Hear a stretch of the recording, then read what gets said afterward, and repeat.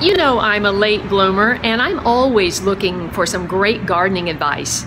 Today I'm in Kingsport, Tennessee at the St. Dominic Catholic School, and I'm going to see what the students are up to in their school garden. Colleen Wright. Raina Cocker. There you go. Nice to meet you. Hi, Kaye. Once Colleen saw my vetch episode where I said I was going to be traveling sort of through this area and I would love to visit their gardens. She said, I would love to show you the school garden that you inspired. Now, and I wrote back and said, if I inspired anyone to make a garden, I'm coming. So I am here. And Raina is Colleen's daughter, and they're going to give me a tour of the school garden.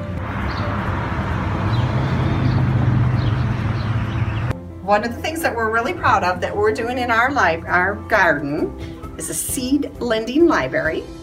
And what our hopes and dreams for it is that families and parents, kids can come and they can take seeds of different types.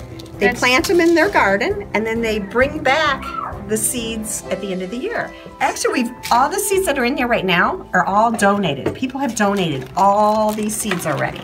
Wow. So it's phenomenal. Every drawer. Almost every drawer. And this used to be a card catalog from the library. And so we repurposed it because we no longer use it in the library. Because that's all computerized. Yep. But you just can't computerize seeds. No. Seeds are life.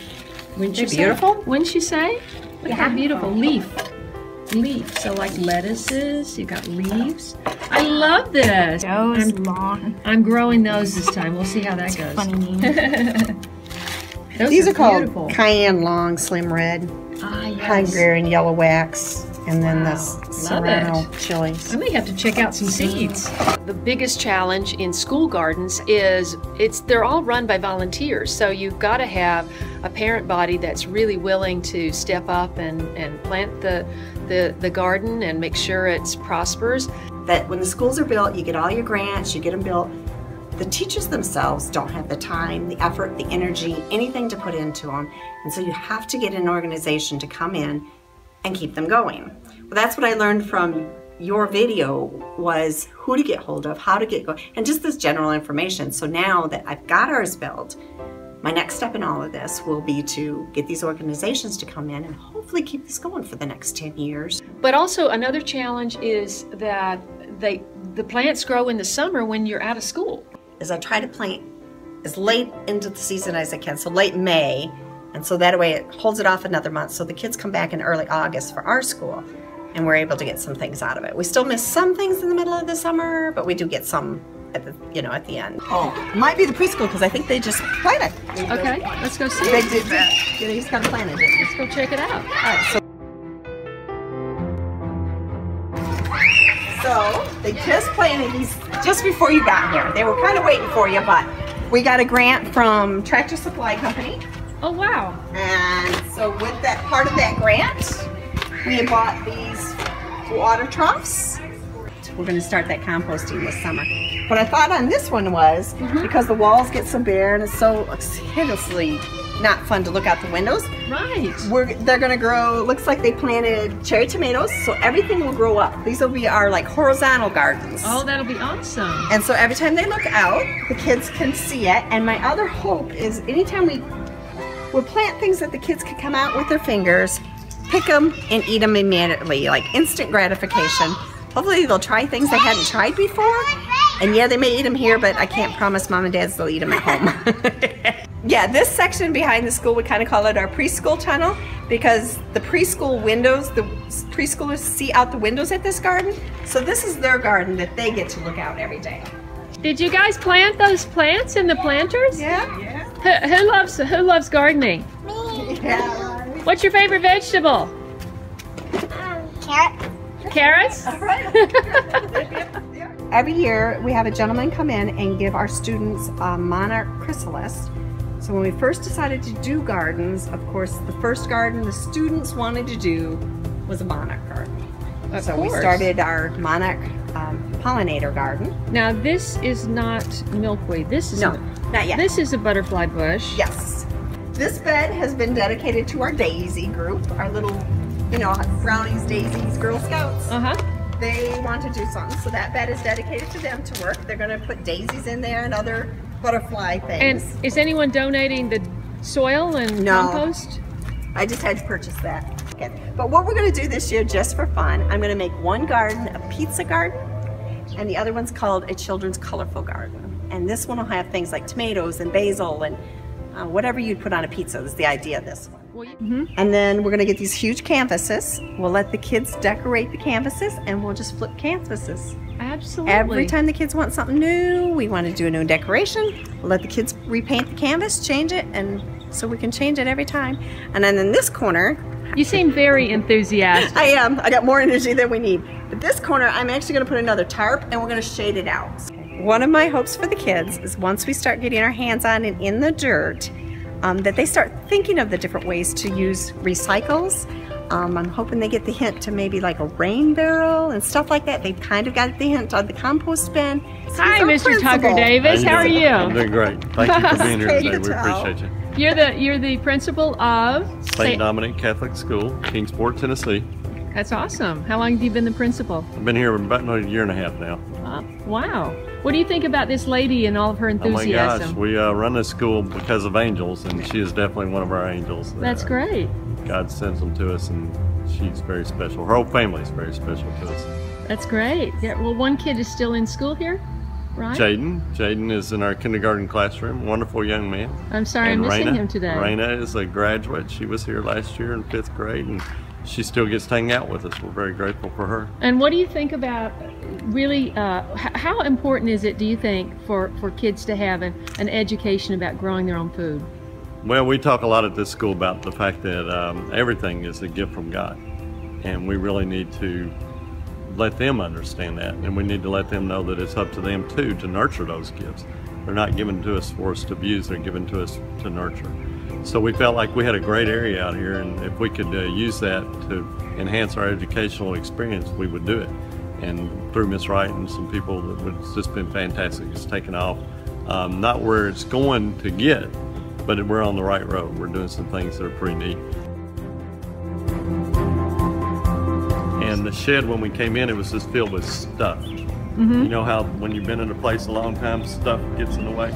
Oh no, I don't know about that at all. So we were able to take the stuff that was of no value to us anymore, and we were able to repurpose it. We talked to Habitat for Humanity, and they took the stuff. The shed had actually been built in place, and it was so large we couldn't carry it out.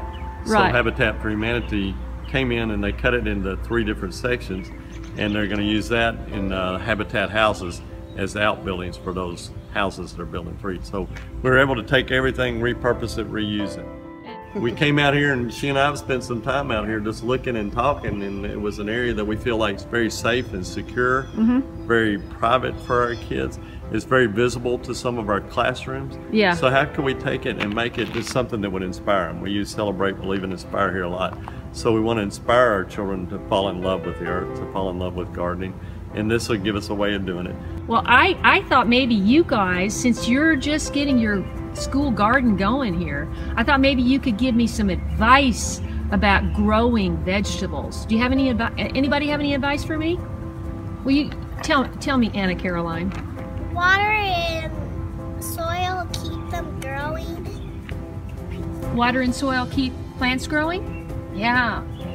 What do you have to say, Houston? Plants need sun and water, and they need sun and water are food to plants.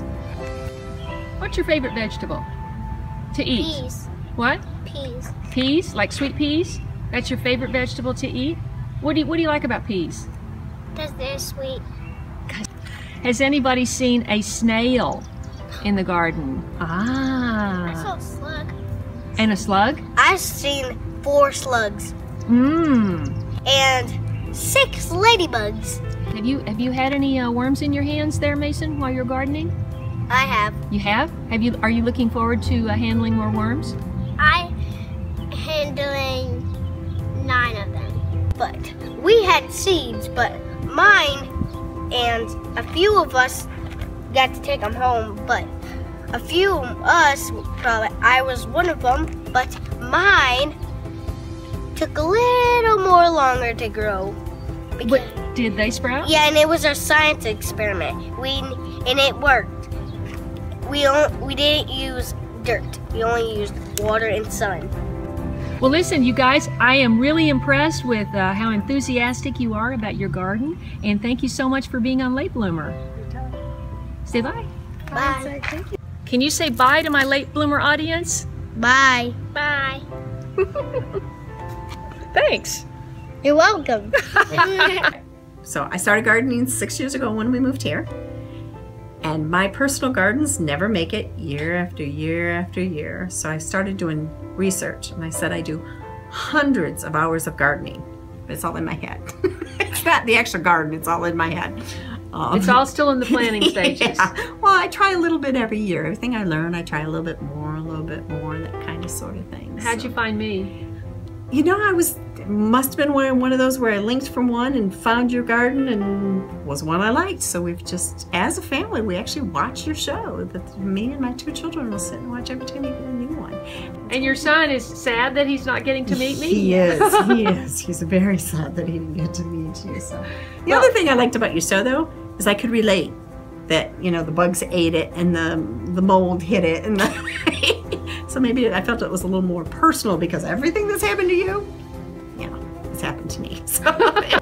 This is a card from Raina that she drew this. Let's see.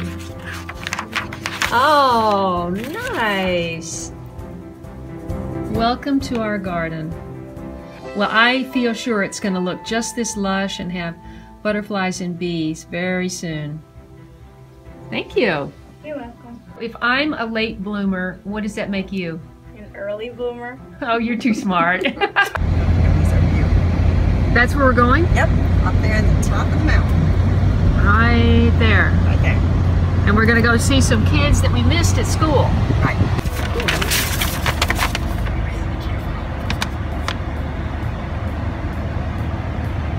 Wow, this looks like a great place. What a great nature center. So a lot of the kids were out on a retreat at the Bays Mountain Nature Center. So we drove up the mountain to try to find them.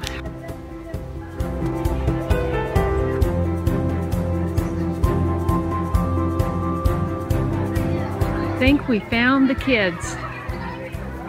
Am I the late bloomer?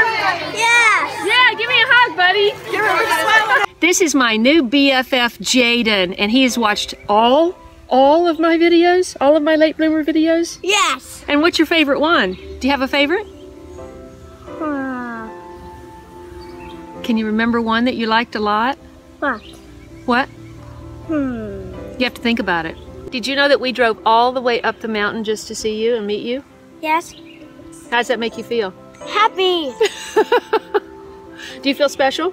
Yes. You are special. You know, people that grow their own food are very, very special people. Yes. And I'm glad I'm glad you are learning to grow your own food. Yes. Right? And take care of the earth. Okay. Okay? All right, you better go catch up to your class. Have fun.